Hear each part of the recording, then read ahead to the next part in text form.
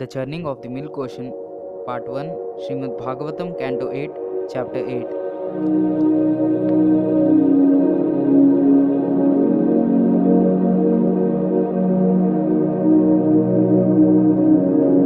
Shukdev Goswami continued, upon Lord Shiva's drinking the poison, both the demigods and the demons, being very pleased, began to churn the ocean with renewed vigor.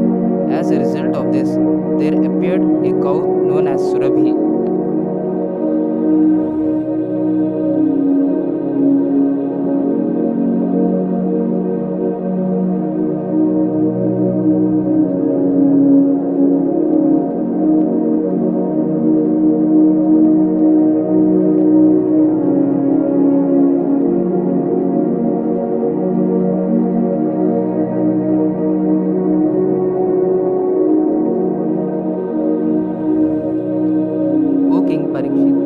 Great sages who were completely aware of the Vedic ritualistic ceremonies took charge of that Surabhi cow, which produced all the yogurt, milk and ghee absolutely necessary for offering oblations into the fire.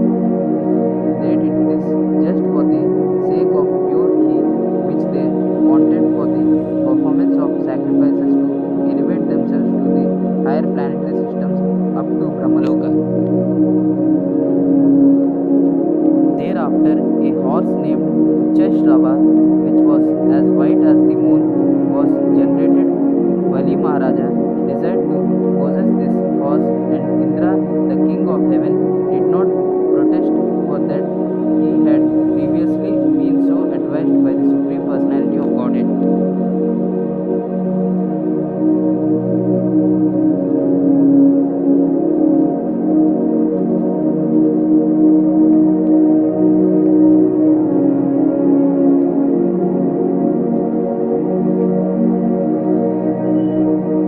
As the next result of the churning, the king of elephants named Airavata was generated. This elephant was white, and with its 4 tusks it defied the glories of Kailasha mountain, the glorious abode of Lord Shiva.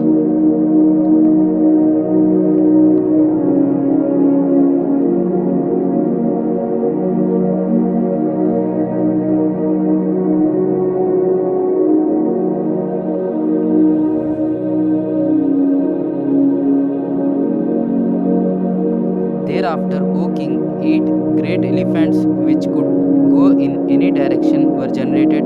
They were headed by Airavana. 8 she-elephants headed by Abramu were also generated.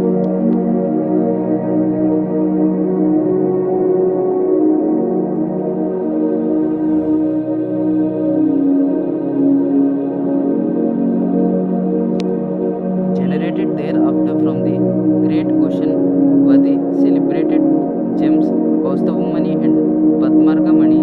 Lord Visñu, to decorate his chest, desired to possess them. Generated next was the Parijata flower, which decorates the celestial planets. O king, as you fulfill the desires of everyone on this planet by fulfilling all ambitions, the Parijata fulfills the desires of everyone.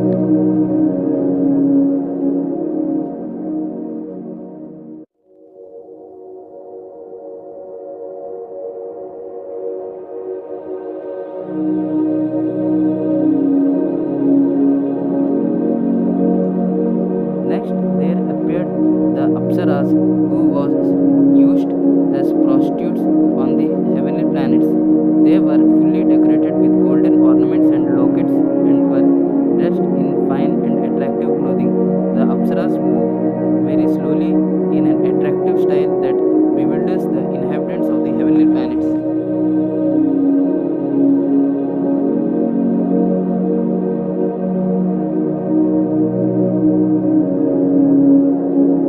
Then there appeared the goddess of fortune, Rama, who is absolutely dedicated to being enjoyed by the Supreme Personality of Godhead.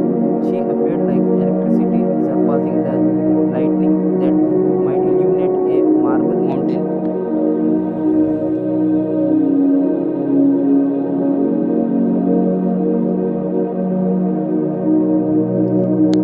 Because of her